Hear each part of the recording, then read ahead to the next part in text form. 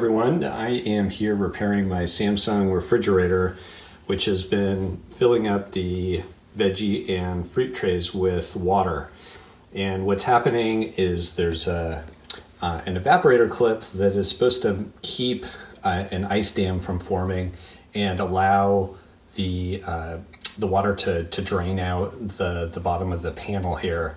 And what's happening is it's freezing and backing up, and then all that moisture finds its way into your fridge.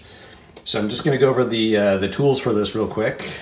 Screwdriver, and what you see here is actually a new Samsung evaporator clip that I'm going to be installing.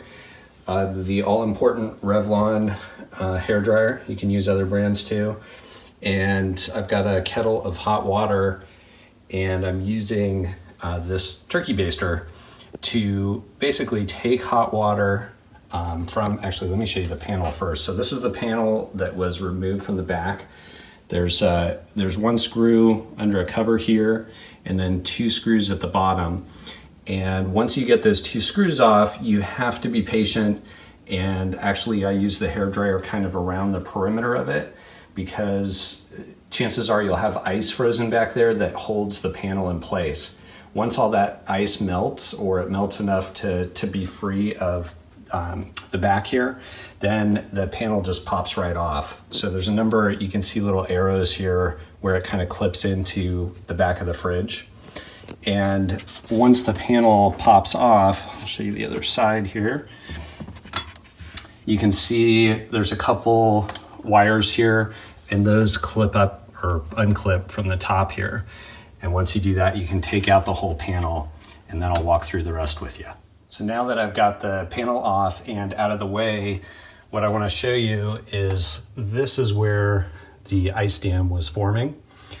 And you could actually chip away ice from this lower part. And what you see right there, that little silver piece, that's the factory clip that's supposed to defrost that ice. And it doesn't do a very good job, because lots of people are making these kinds of videos on YouTube and having the same issue.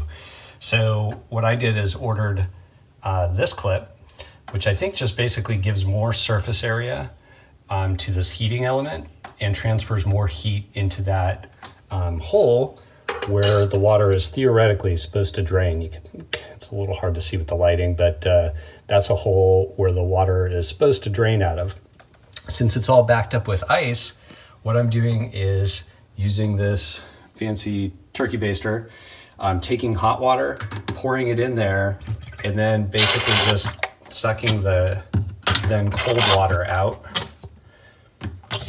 and doing this over and over until eventually it's gonna drain down. So now I'm adding hot water from my hot water kettle and letting that sit there for a little bit, a minute or two, and then extracting it, and I'll keep doing that until we get some clearance in the drain line, and then I'll show you the next steps from there.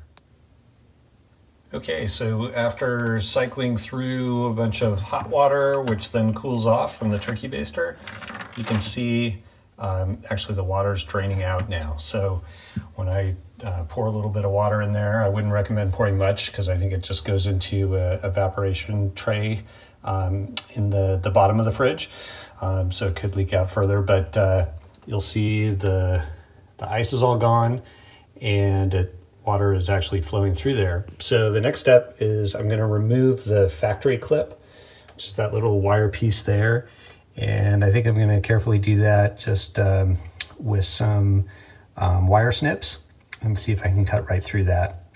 And then I'm going to replace it with the new drain evaporator clip that I got for the fridge.